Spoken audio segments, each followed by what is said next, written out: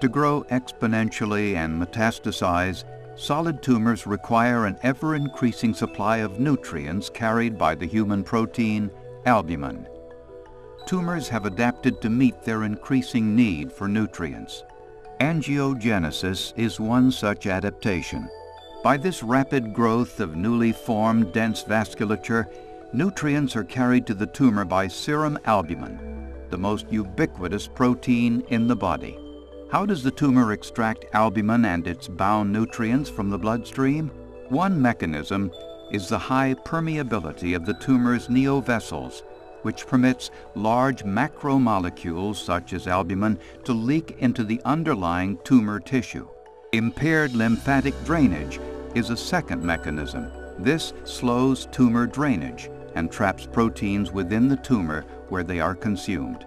A third mechanism, only recently recognized, is the tumor's ability to exploit a natural pathway by which these nutrients are normally transported across the endothelial barrier. This pathway is known as the albumin-activated GP60 pathway.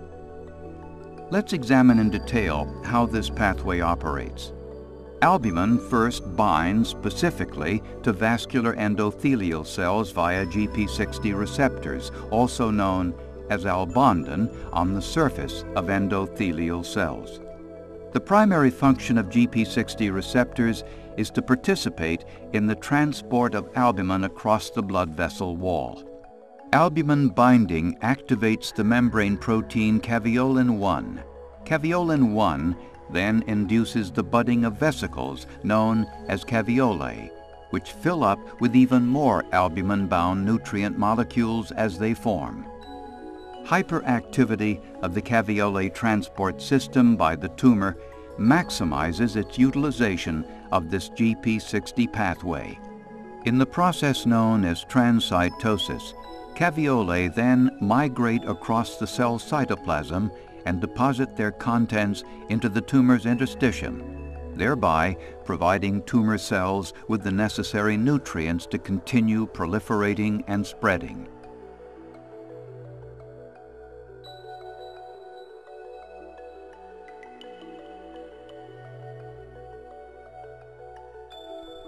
A new paradigm for the treatment of cancer has been developed that leverages the tumor's feeding mechanisms against itself. This paradigm is known as albumin-bound nanoparticles. Each nanoparticle is about 100 times smaller than a red blood cell and is composed of an outer layer of albumin surrounding an inner core of the water-insoluble cytotoxic agent.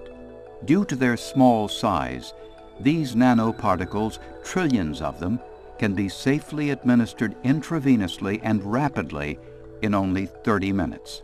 Once in the circulation, albumin-bound cytotoxic agents bind GP60 receptors on vascular endothelial cells in exactly the same way that normal albumin does. The activated GP60 receptor interacts with caveolin-1 protein, leading to formation of caveolae. The caveolae then transport their cargo, albumin loaded with cytotoxic agent, to the tumor's interstitium, where it is trapped. For the cytotoxic drug to be maximally effective, it must traverse one last barrier, the tumor cell membrane. Many tumors have evolved a biological process that allows maximum extraction of albumin-bound nutrients. Such tumors secrete a specialized protein known as SPARC, short for secreted protein, acidic and rich in cysteine, into the tumor's interstitium and onto the surface of the tumor cell. This tumor-secreted protein now acts as a receptor to specifically attract and bind albumin. As a result of SPARC's affinity for albumin, SPARC protein specifically binds albumin-bound cytotoxic agent and serves to concentrate it at the tumor cell. For the cytotoxic drug to be maximally effective, it must traverse one last barrier, the tumor cell membrane. And again, albumin's unique properties play a central role.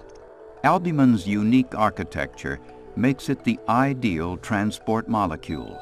It has evolved the ability to give up water-insoluble compounds, in this case, the chemotherapeutic agent. Once the compound approaches a fatty lipid cell membrane, the drug is released by a novel spring-release mechanism activated by fatty acids. Once released, the active free drug diffuses to the nucleus where it can initiate cell death. Tumors require nutrition to grow and spread. Rather than starving the tumor, an alternative approach is to preferentially supply it with albumin-bound nanoparticles. This is accomplished by using the tumor's biology against itself, by using its newly formed dense and leaky microvasculature, by using its compromised lymphatic drainage, by using the tumor's overexpression of caveolin-1 to maximize the activity of the albumin-activated GP60 pathway, and finally, by using the tumor's ability to secrete and leverage Spark's affinity for albumin, delivering cytotoxic agent to its optimal site of action.